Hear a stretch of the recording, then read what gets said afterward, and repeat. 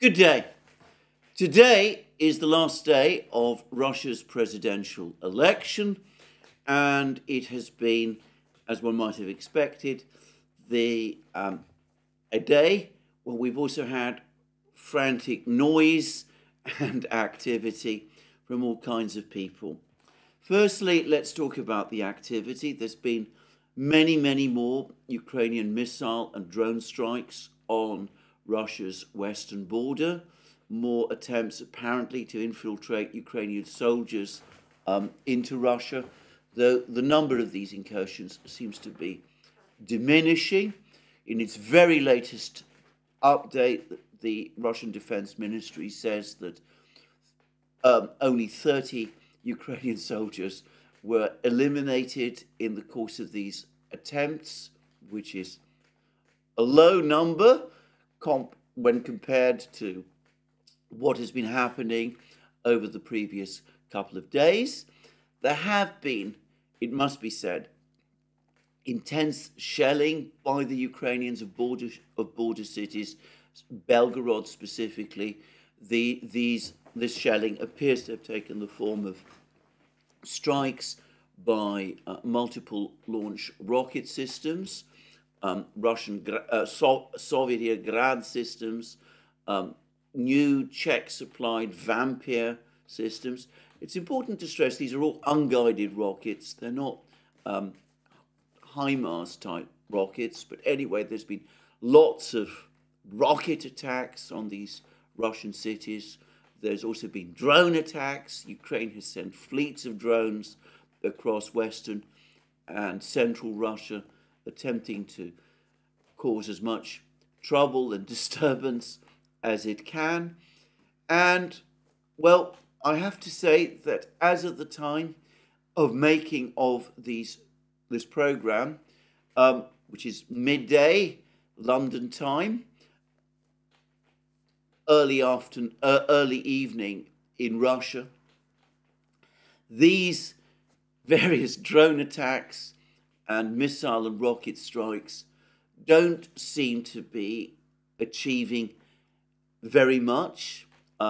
It seems that no Russian village so far has actually been captured by the Ukrainians. Perhaps it's premature to say that none will be, but it's starting to look perhaps a little unlikely. And in the meantime, the rest of the country goes on about its life. I mean, Russia goes on about its life normally, and the presidential election continues to take place. In the meantime, Ukraine has suffered significant losses. I've discussed them in previous programs. The military update that the Russian Defense Ministry provided on Friday spoke about 11 Bradley infantry fighting vehicles having been lost by Ukraine in its various attempts to launch attacks, incursions on the border. And of course, the Russians are also claiming that they're shooting down, well, according to Putin, 95% of Ukraine's drones and most of its missiles.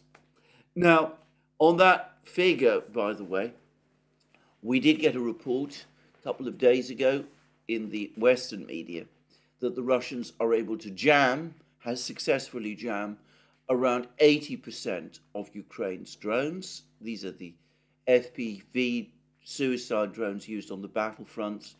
But it does look increasingly, or so it seems to me, that the Russians are becoming increasingly successful in jamming Ukraine's drones. And I suspect the Russians are probably telling the truth when they say that the vast bulk of the drones and missiles don't get through. But anyway, attacks continue. Kirill Budanov, who is apparently the mastermind of this entire operation, has now issued another defiant statement saying that this operation will continue. It will continue beyond the election. There's no apparent end date to it. Well, that remains to be seen.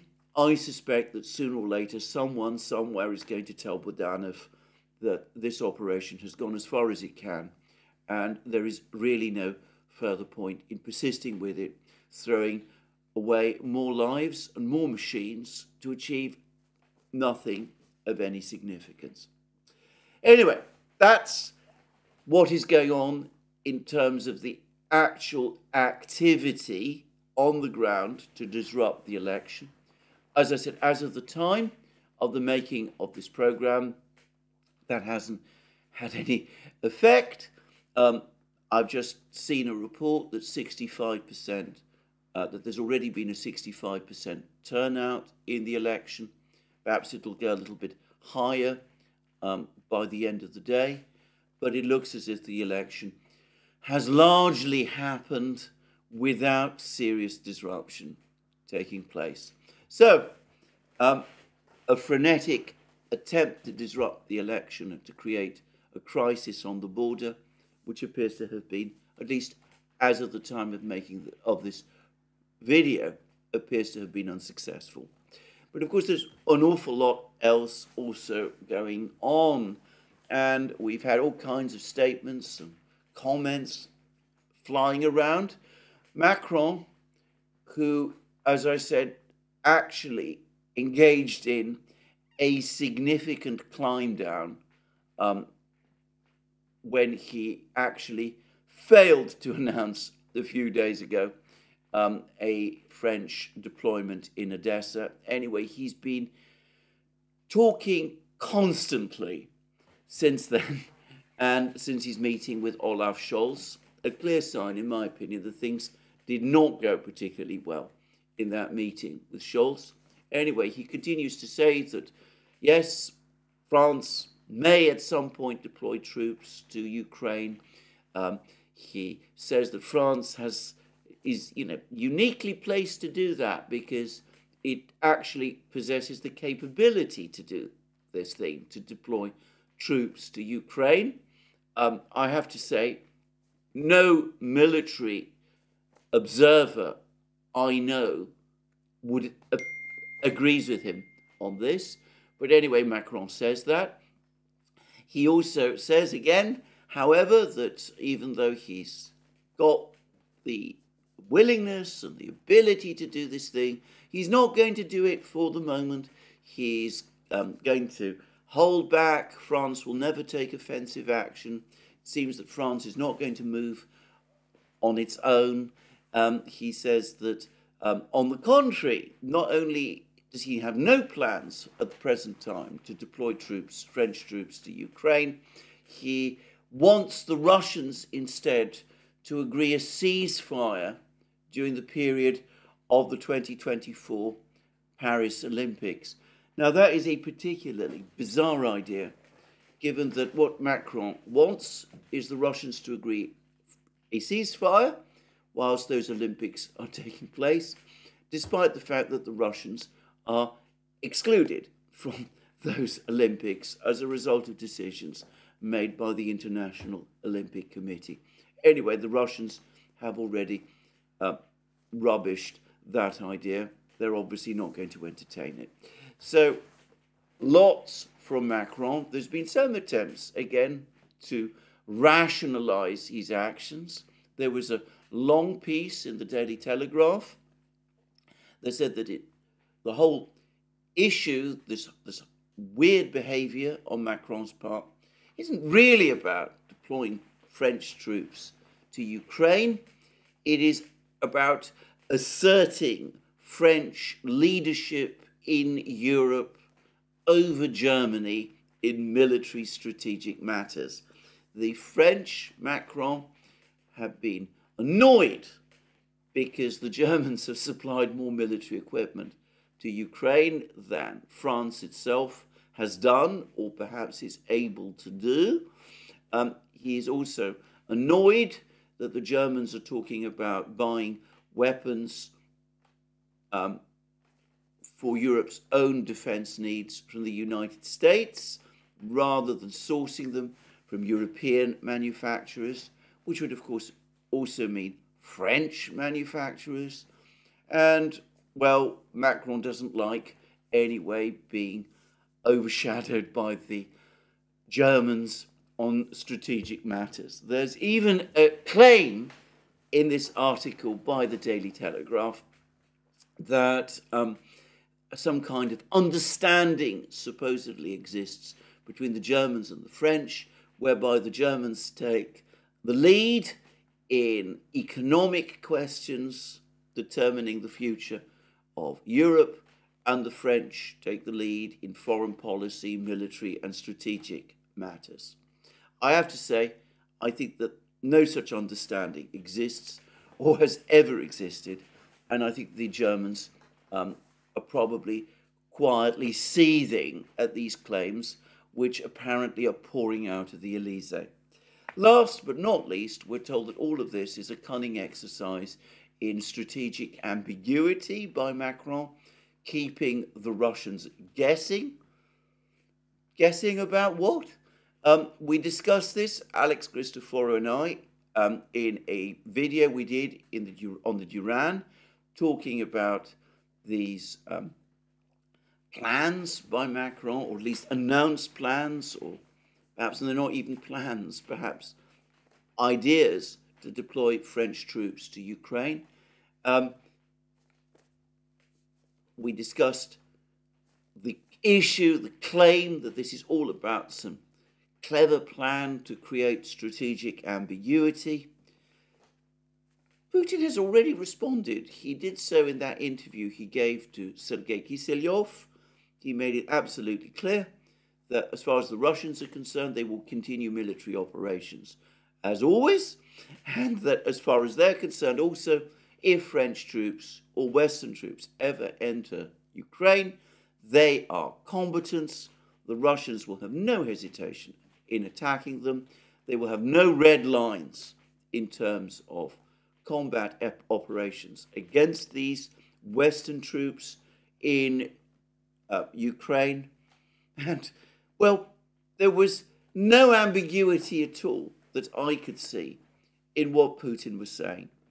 But anyway, people, no doubt, who want to find some logic and reason to Macron's statements will no doubt find it. They will talk about strategic ambiguity. They will talk about the need to, on Macron's part, to put the Germans in their place. There's even some suggestions that this is all intended to somehow enhance the appearance of Europe's autonomy from the United States.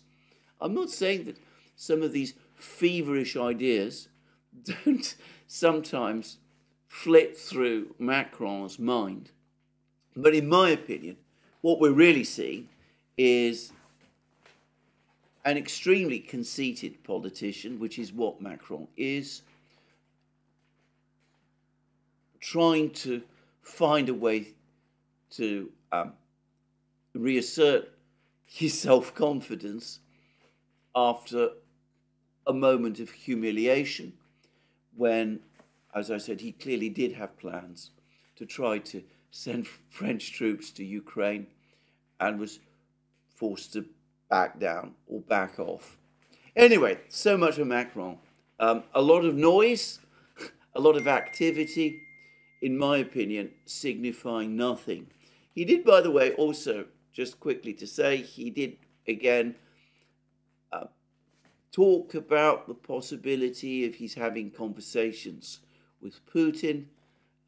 He did, however, suggest that it would be Putin who would have to initiate those calls.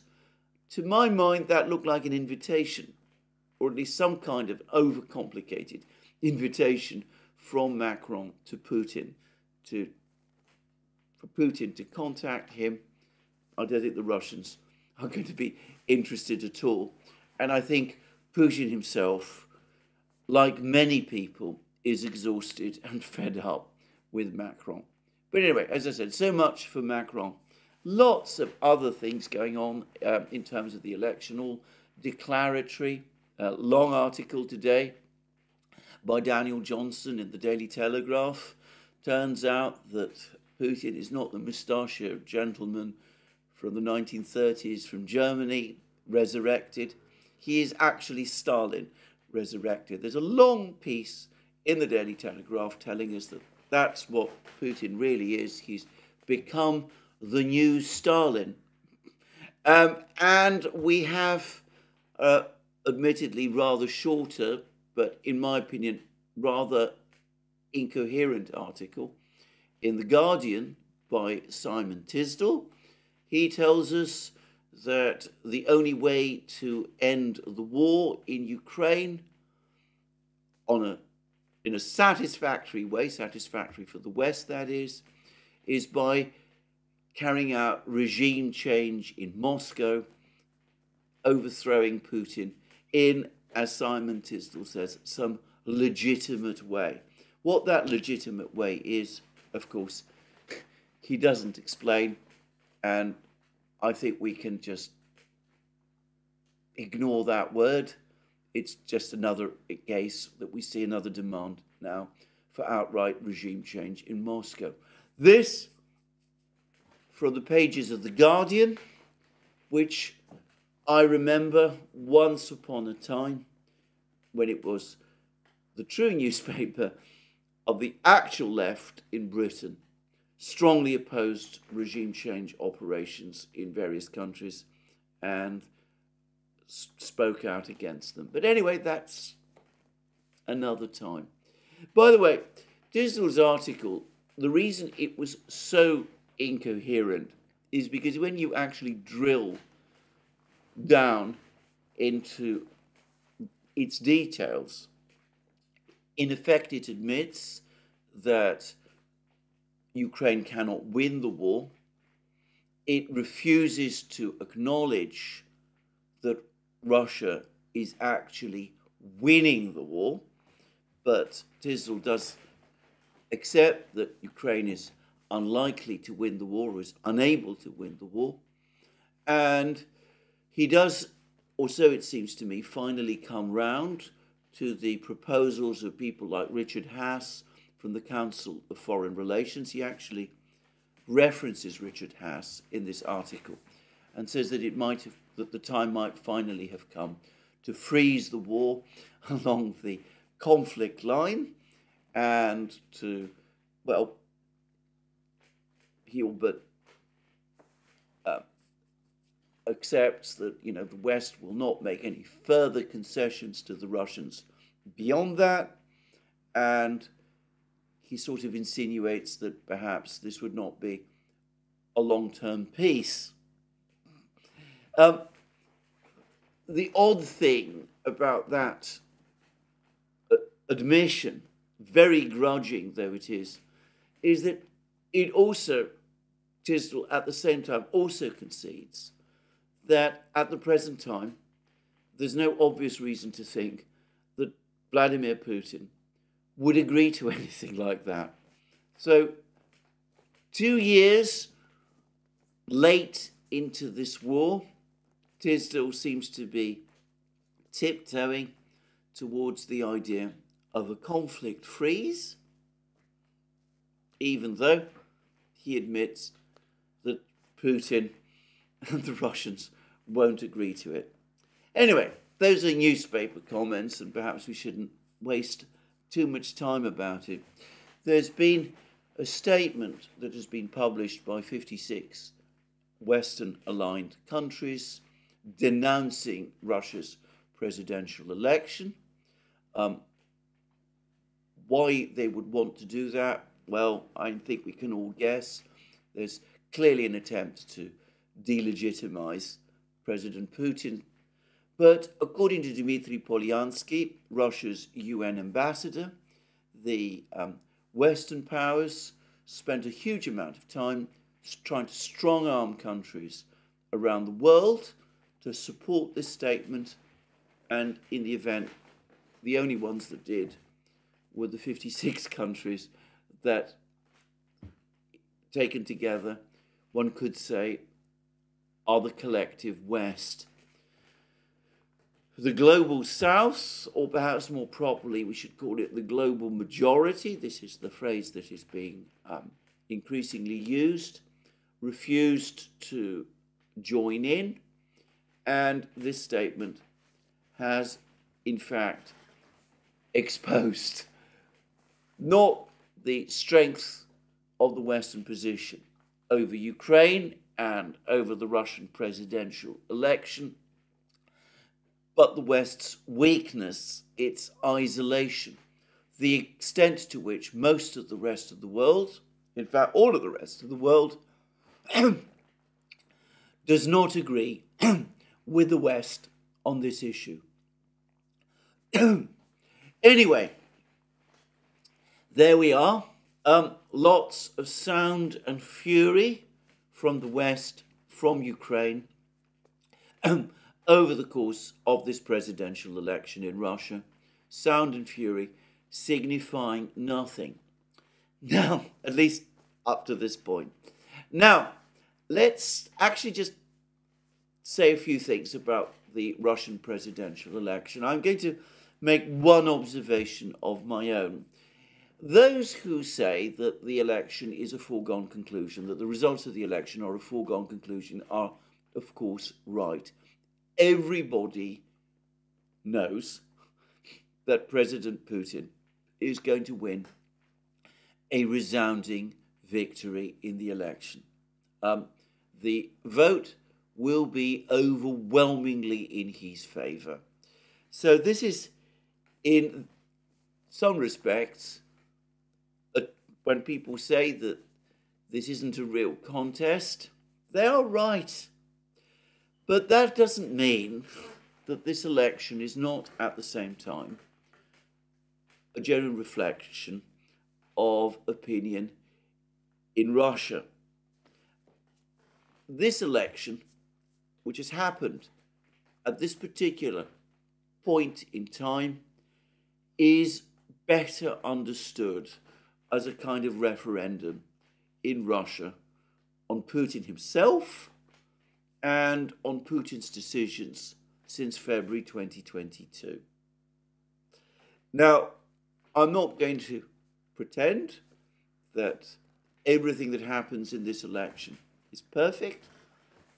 Well, I should say that in many other countries, it's not perfect either. And there have been queries about elections in certain Western countries as well, including one particularly important Western country, but I'm not going to go on into that in any detail. Every single survey of opinion that I have seen, however, confirms that in Russia, most people strongly support Putin and have strongly accepted his perspective on the reasons for the war and support Putin in connection with that. So it is going to be a public affirmation of support for Putin rather than a contested election. But I don't think there's any grounds to doubt, however this election is conducted, that that does reflect the public mood in Russia today. The internal attempts to disrupt the election have been very minor and very scattered. The very fact that the election across most of Russia up to this point has taken place in an orderly way, again, argues against strong domestic opposition within Russia to the Putin government. Now, this is something that many people in the West simply deny or refuse to believe. But anybody who is familiar with the country, I think, can see that. And I'm going to go further, and I'm going to say that one of the primary reasons it is so is precisely because of Western policy. Western policy towards Russia over the last 30 years, ever since the Soviet Union collapsed, has been, well, one might even say almost designed to consolidate public support behind a president who is following the kind of policies and taking the sort of positions that Putin himself has been taking. In fact, and this is a point I have made many times in the past, before Russia's presidential election. Before the start of the special military operation, most of the criticism in Russia, most of the wider criticism that one heard directed at Putin in Russia did not come from the very small, statistically, in percentage terms, small community of liberal activists. It came from the much larger community of people, or what might be called the nationalist, patriotic wing of Russian society, which felt that Putin was being altogether too accommodating to the West, in spite of the West's constant pressure on Russia. So, there has been, at least in my opinion, a radical misreading of the mood in Russia, just as there's been a misreading about the economic situation in the country. I've discussed this so many times now, but suffice to say that we've had more economic statistics. I discussed them in a recent video for what has been happening at the start of this year. 4.6% growth, according to Putin, GDP growth in January. And for the record, I believe, though, that claim to be accurate, it is supported by all of the anecdotal and accompanying statistical evidence, signs that inflation has now stabilized and is likely to start falling in the second quarter of this year, an admission to that effect in The Economist. So a complete misreading of the economic picture in Russia, a complete misreading of the military situation, and of course, a misreading, a radical misreading of the public mood. I'll just finish by saying that I think one of the major problems is that Western observers, Western journalists in particular, talk to the wrong Russians. They spend far too much time engaging with each other and talking to Russians from the, as I said, relatively small liberal community, and make little attempt to reach out and talk to other Russians from different social strata who would express quite different views. Anyway, that's what I get to say about the general situation today. I confidently expect, along with the rest of the world, that at some point this evening we will hear confirmation that President Putin has won another term as president of Russia. Had there not been a special military operation, had there not been a crisis in Ukraine, had there not been the huge economic sanctions war, by the way, that might have been controversial. The term, Putin's term, which has just expired, or is in the process of a few weeks of expiring, was supposed to be his last. Some years ago, the constitution was changed to enable Putin to stand for a further 2 terms beyond the 2 terms that he'd already served, and of course the 3rd term where Medvedev was prime minister. In normal conditions, an election conducted to grant Putin a 3rd term, and perhaps beyond that, a 4th term, would be very controversial. But it's not really controversial in Russia today. And again, to reiterate, I think this is largely the product of Western policy. Now let's go to the situation on the battlefronts. And the first thing to say is that there is more and more news pouring in about the missile strike on Odessa. And it looks like it was enormous, and it looks like it was devastating. Now, I said yesterday that it seemed that a large number of top commanders, Ukrainian commanders, had been killed in this missile strike. There are reports circulating that it wasn't just top Ukrainian commanders who were killed in this missile strike, but all sorts of senior NATO military officials were also attending this meeting, and that many of them have been killed also. In fact, I've seen a claim, and I want to stress it is only a claim, that up to 60 NATO officials were killed in this strike. I can't corroborate that, but that is the claim that is circulating on the, must be said, Russian part of the internet. Now, there is one thing that does make one wonder whether this claim might actually be true, and that is that the names of some of the senior NATO officials who supposedly participated in this meeting and who have supposedly been killed are now also appearing on the internet. Now, I want to stress, I don't know whether this is correct, and I am absolutely not going to mention any of these names.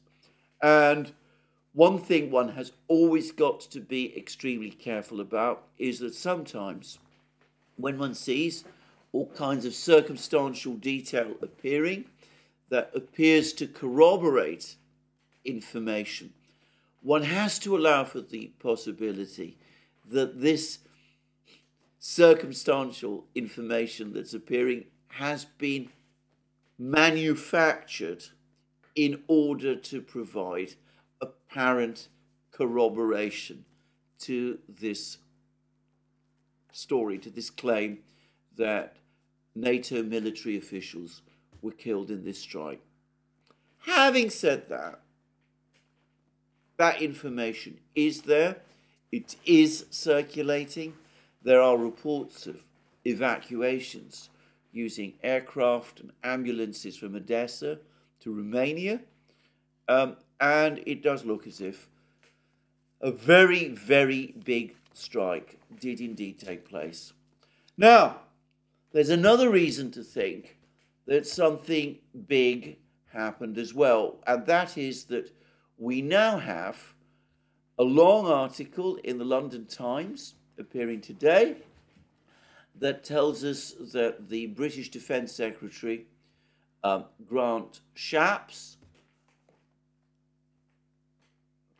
in a trip which he made to Kiev, apparently accompanied by Admiral Radakin, it was suggested that he also visit Odessa, but he decided that he would not do so because after the Russian missile strike, on the previous location, the base from which the Ukrainians had been apparently operating the water drones that had been attacking the Russian naval ships.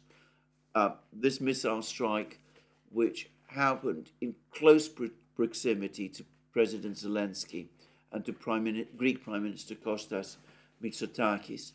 Anyway, we're told that the British security people informed Shapps that Odessa is no longer safe. So we've had a couple of days ago, about a week, 2 weeks ago, an instance where Annalena Baerbock was in Odessa, and she was apparently in her motorcade was apparently supposed to travel from Odessa to Nikolaev, the port on the Dniester River, the Dnieper River,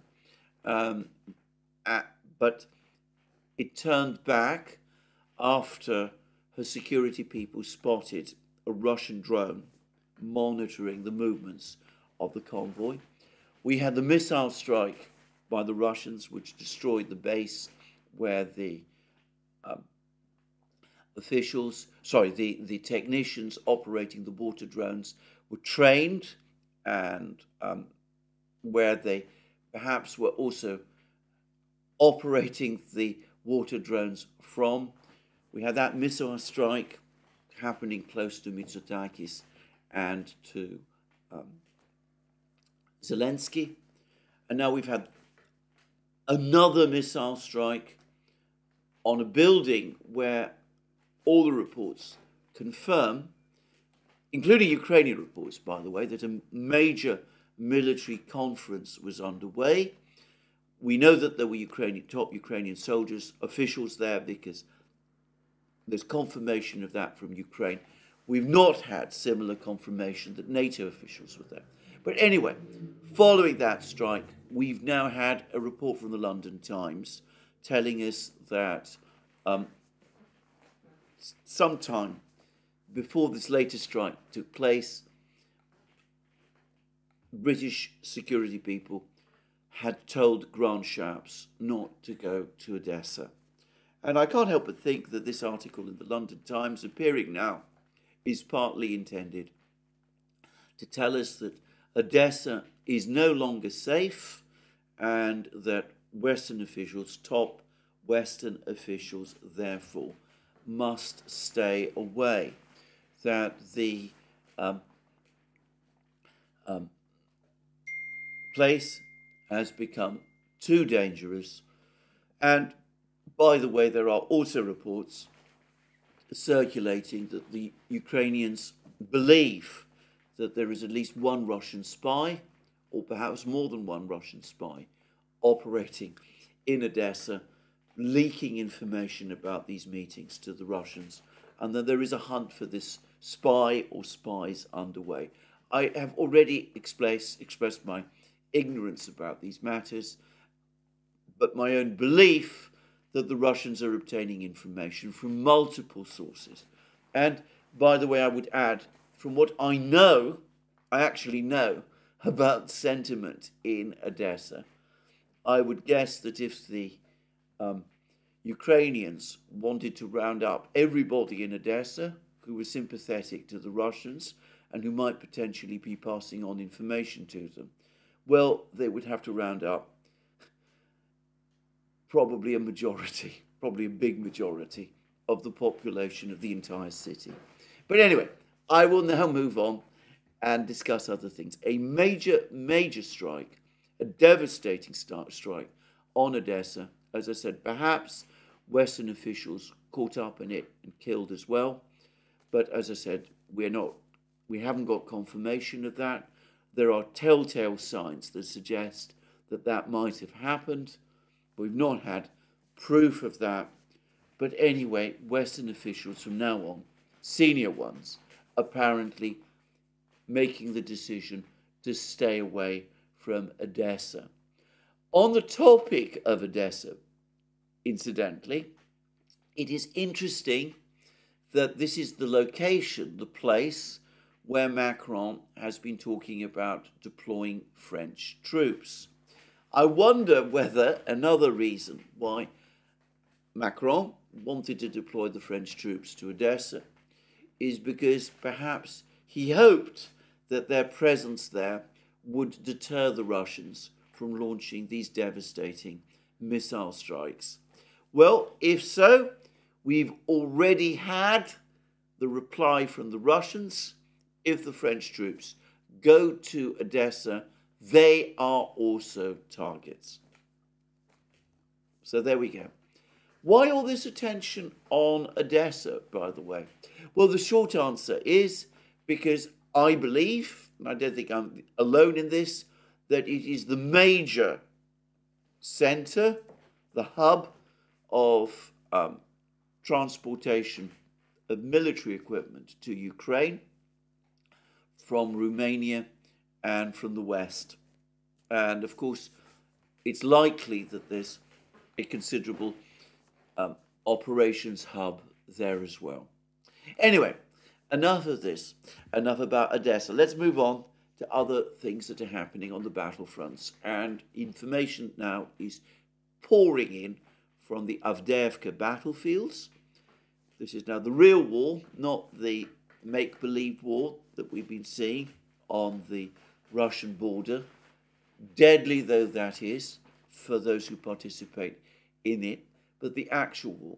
Anyway, we now have information pouring in from the battle lines in Avdeyevka. And this information, most of it comes from the Ukrainians themselves, and it confirms that the Russians are in effective control of Orlovka, one of these 3 villages to the west of Bakhmut, where the Ukrainians have been trying to hold the Russians back. Anyway, it appears to be confirmed that Orlovka is essentially under Russian control, and it looks as if the Russians are also very close now, perhaps hours away from completing and securing full control of Toninka as well.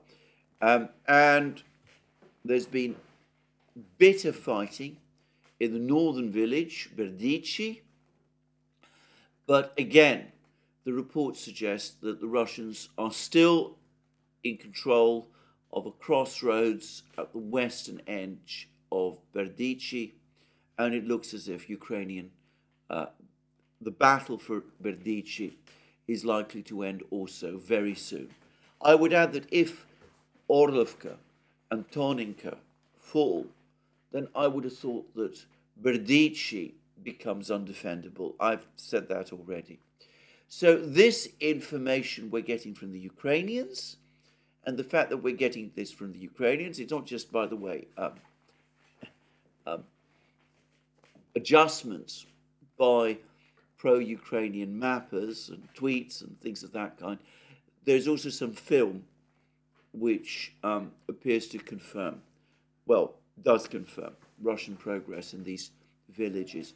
Anyway, all of that may suggest that the Ukrainians have now decided to retreat from these 3 villages, that they realize that these three villages are undefendable and that they're about to pull back from them.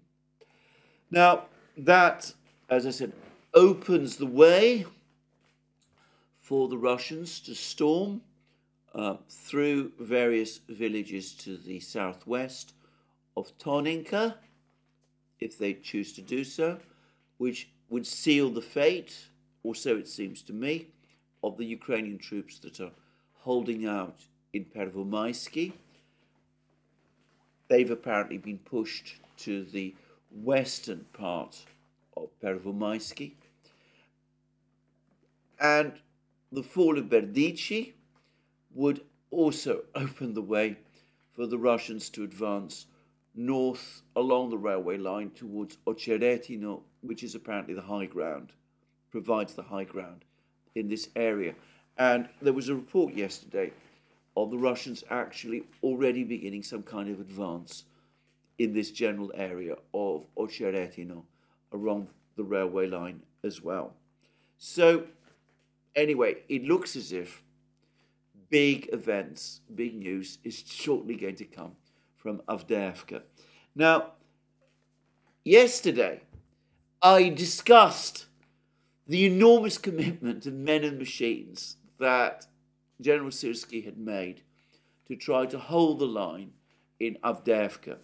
I pointed out that the Russian Defense Ministry report, one of the Russian Defense Ministry reports, spoke about units, men from 11 Ukrainian brigades participating in the fighting to the west of Avdeyevka. Riba, not always, it must be said, the most reliable source, has actually published a further report saying that the true number of brigades, Ukrainian brigades, located in the Avdeyevka area is not 11, it's 15. I can't confirm this information. By Riba, it's overwhelmingly likely that these units are very run down. Most improbable that most of these brigades are up to strength now. One of them, the 47th Mechanized Brigade, which continues to fight around Berdichi, It's been in continuous fighting since June 2023, when it was supposed to break through Russian defense lines at the time of the Ukrainian summer offensive. It's been in constant, round-the-clock fighting with only short breaks, and it is now commanded by its sixth commander since June of last year. So I can't imagine that this brigade, elite brigade though it is in particularly good condition. I'm not going to try to give an estimate of the number of Ukrainian troops in this area, but it does seem as if a disproportionate part of the Ukrainian army has been concentrated in precisely this area by the Ukrainians. And despite that, we see that the Russians are continuing to advance. By the way, the very latest Russian Defense Ministry update about the fighting in the area of the special military operation, the one that came out this morning, again said that Ukrainian losses over the previous 24 hours in the fighting west of Avdeyevka came to 400 men dead and wounded. Anyway, the London Times, that same article that spoke about Grant Shapps'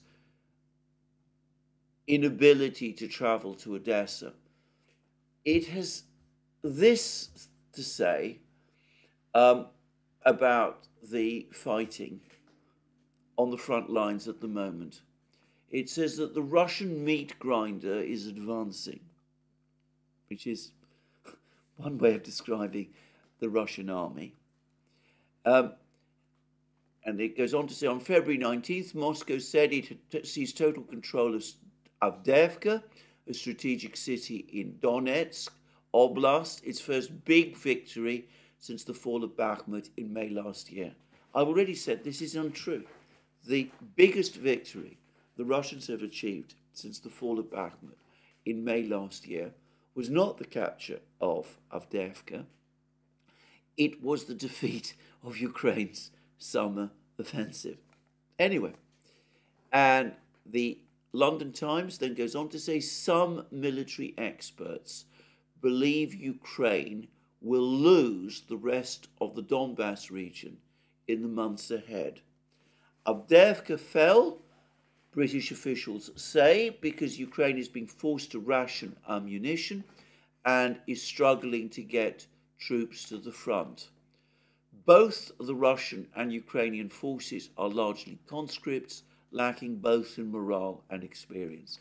Well, that is probably true. In fact, that is definitely true of the Ukrainians.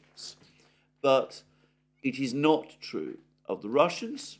As we know, there are some conscripts in the Russian military. 300,000 men were called up in the autumn of 2022. But the bulk of the forces that are fighting on the side of the Russians in Ukraine are either contract soldiers of the Russian army or they're volunteers in various volunteer formations. That's what I would say. Anyway, it goes on to say they're also under-equipped. Later in Kiev, I met a local working for a Western embassy who tells me he has raised thousands of pounds to buy equipment for his 3 friends on the front line because the army is unable to provide them with enough kit. All were civilians before the invasion. And we then go on to read, Putin has warped Russia's economy to meet a new $140 billion defense budget, a third of the country's spending. These figures, as I said, they're plucked out of the air in terms of spending totals, but I'm not going to waste time on that. And then it admits it is now outproducing Ukrainian munitions at a rate of 5-1. But of course, that also isn't true because Ukraine isn't producing munitions. The munitions that the Russians are outproducing are those being produced by the West. And then we go on to read, compounding matters, Kiev has been rocked by a corruption scandal involving dozens of regional officials who took bribes from men looking to escape the front line. So you see how the London Times is in effect telling us a lot of things about the situation in Ukraine. This is a journalist who's just been there, that the Ukrainian soldiers are conscripts drawn into the fore from civilian life. Morale is low, equipment levels are poor, they're outgunned and outproduced, and they're facing this Russian juggernaut. But of course, he has to spike it by inserting all of these other words. Russian men, the Russian troops are also conscripts, and they're also lacking in morale and training. The Russian economy is distorted, things like that. But of course, this is essentially telling us, giving us more information about how bad the situation on the front lines has become. And we are told that military experts, we're not told who these military experts are, but self-evidently they do exist, are now in effect admitting that Ukraine is likely to lose control of Donbass within months. And, well, probably on the battle lines elsewhere things are as bad. Now, we've had few reports from Krasnogorovka, from Georgievka. There were some reports from Novomikhailivka, which appear to confirm further Russian progress there. There's been a significant number of reports from the south, from Bradley Square. The latest maps, by the way, show that Bradley Square, the area to the west, to the east rather, of Rabotino, has now shrunk significantly as the Russians have been reoccupying the fields that Ukraine captured during the summer offensive. And there's also a report that the Russians again are in full, and this time secure, control of 80% of Rabotino itself, implying that the battle for Rabotino now finally is about to end. Well, we'll see. There's also, by the way, reports that the Russians have now reactivated their forces in the Vremivka salient area, that they are pushing towards Staromayorsk and Urozhaine and are intent on retaking control of those two villages, that they are also advancing towards the quite significant and historic Ukrainian town of Guilaupolye, also in Zaporozhye region, all very interesting.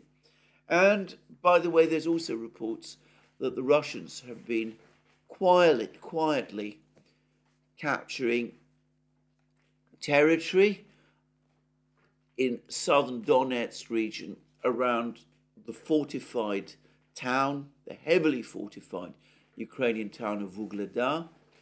And it seems to me that this acquisition of territory around Vuhledar points to a Russian military operation to capture Vuhledar at some point in the next few months, once the Russians have completed the capture of Krasnogorovka and Pervomayorsk, and presumably Kurakhovo, Novomikhailivka, and those other villages to the north of Vuhledar, and are therefore able to cut the supply lines. So we can see that this report that the Ukrainians are likely to lose Donbass before long are beginning to look like they are true. And we've had some other reports about the level of Ukrainian losses. There's an astonishing report in the Washington Post about the fact that there are no men left in a particular village that the reporter visited. David Sachs has written another extremely powerful, sardonic tweet about this. He says that he'd been led to believe that Ukrainian losses were only 31,000 men killed. This is what Zelensky claimed about a week ago, perhaps a bit longer than that. And he said, and of course, David Sachs is again being bitterly sardonic and pointing out once again to the tragedy. Obviously, if all the men in a village have gone, dead or already wounded or in the army, then clearly Ukrainian losses must be multiples greater than the 31,000 that Zelensky has pretended. And we have also had another report, I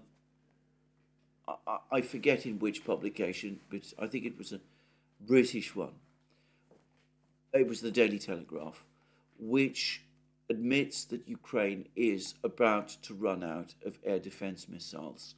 We're told that Ukrainian stocks of air defense missiles are going to fall to critical levels at the end of March, that the Ukrainians will then be forced to husband their use of the small stock of air defense missiles that they have left, and that will enable the Russians to launch more and more missiles across Ukraine, more and more drones across Ukraine, and the Ukrainians will no longer be in a position to counter them to any significant degree. Well, that may be true. It probably is true. But of course, the Ukrainians themselves have compounded the problem through their practice, as we've seen over the last few weeks, of forward deployment of air defense systems, air defense missile systems. We've had multiple film and pictures of S-300 and Patriot launchers being destroyed near the contact line.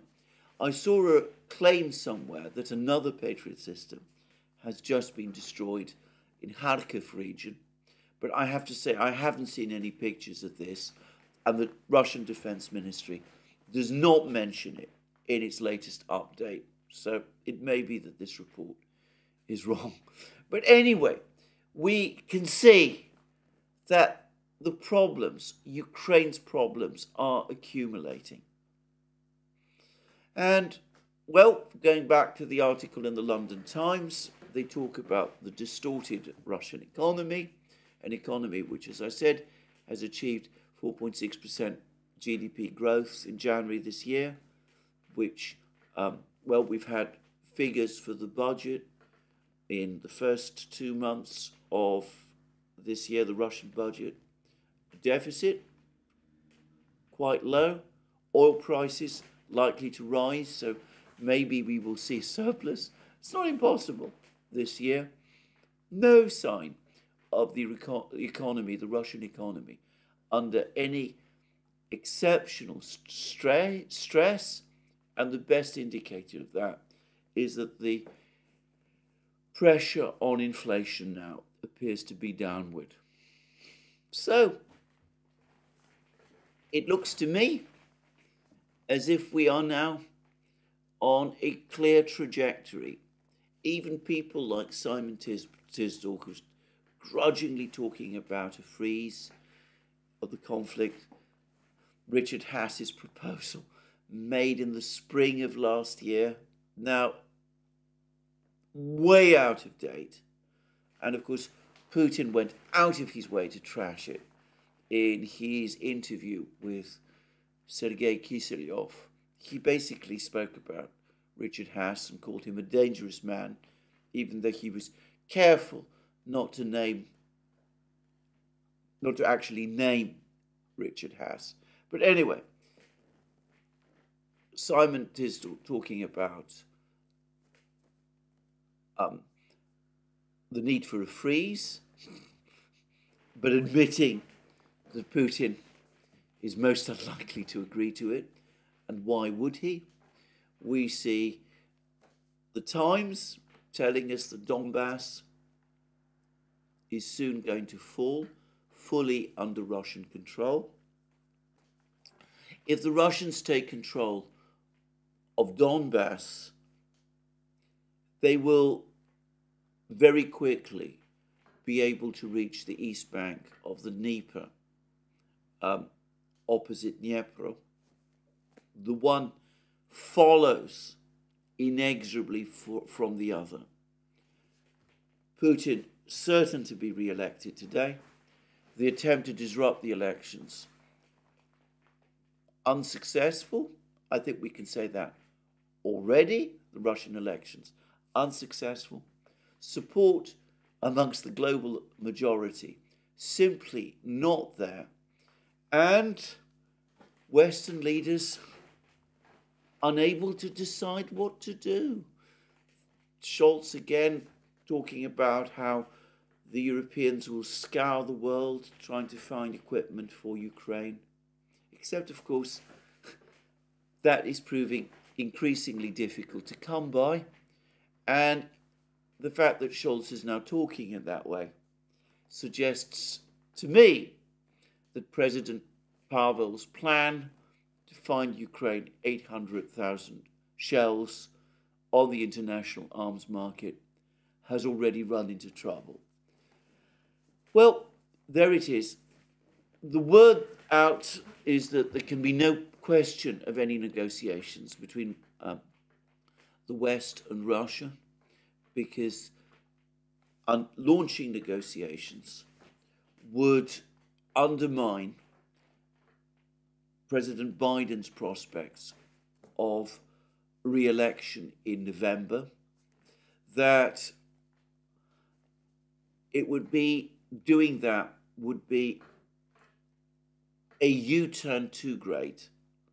It would shatter President Biden's domestic credibility. It would be, in effect, like what happened in 1968 when President Johnson, in the face of massive protests and following the Tet Offensive, the North Vietnamese Tet Offensive, finally announced that talks between the United States and North Vietnam would begin in Paris, but was left with no option following that announcement other than to announce his decision not to seek re-election in the presidential election later that year.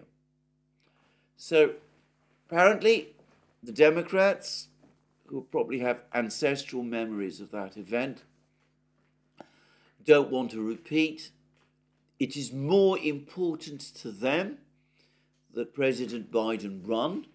After all, he is the only candidate, the only plausible candidate they have left. Well, plausible might be a stretch, but anyway, he's the only candidate they have left. And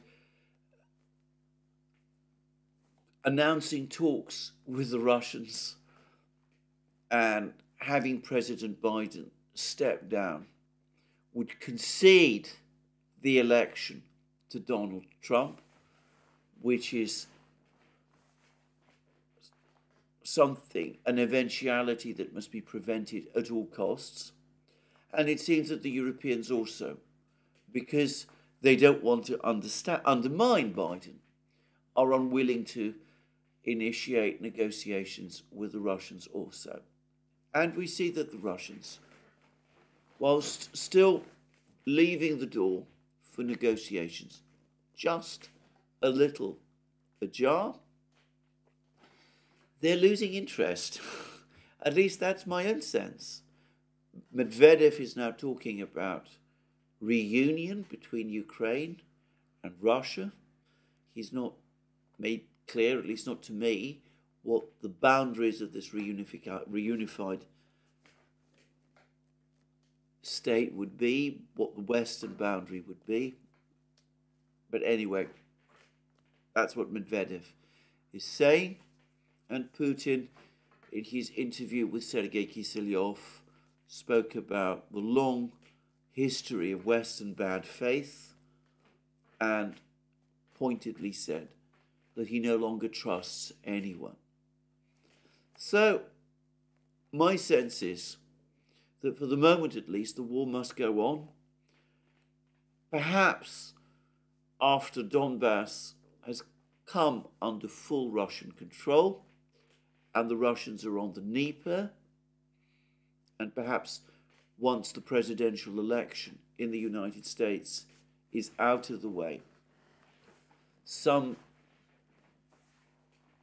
references about talks, some moves towards talks might take place.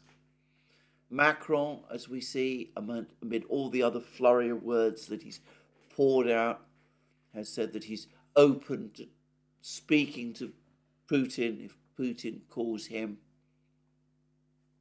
Not that, as I said, Putin shows any desire or wish to do so. But maybe towards the end of the year, something will happen like that. But by then, I fear that for Ukraine, it is too late. It will be too late.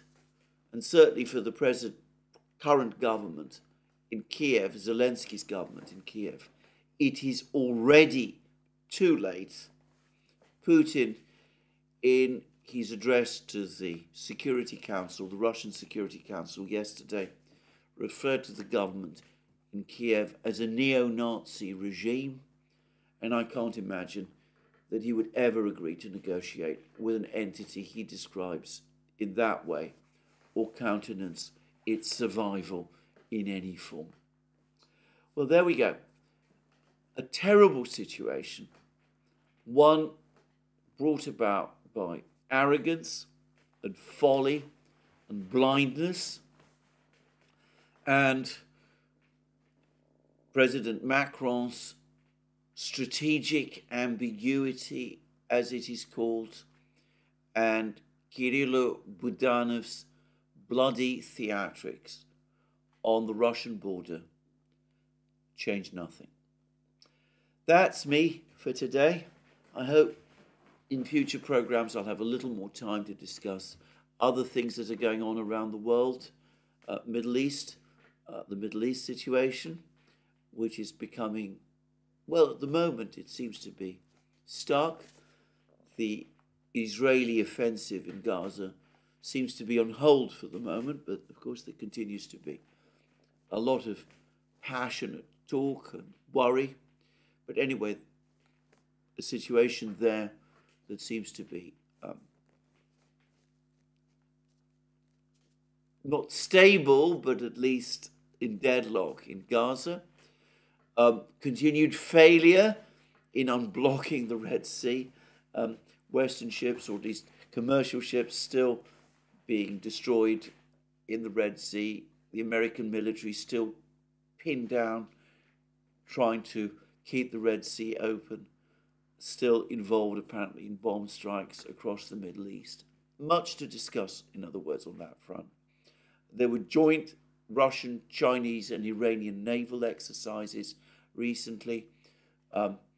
They're not the first in the series. This is not a new departure, but nonetheless, it is a sign of the growing closeness between these three countries, all of them now BRICS member states.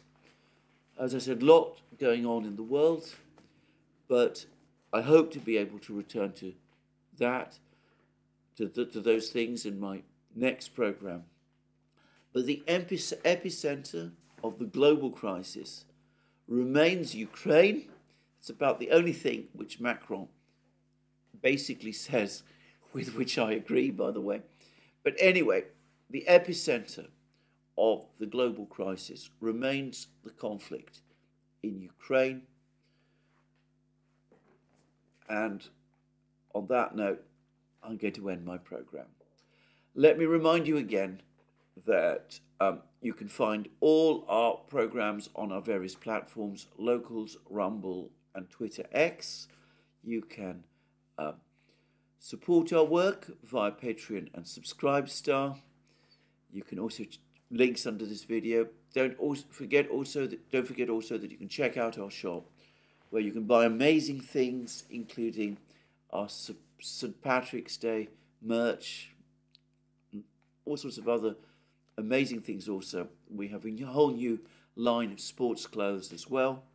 And last but not least, if you've liked this video, please remember to tick the like button and to check your subscription to this channel. That's me for today. More from me soon. Have a very good day.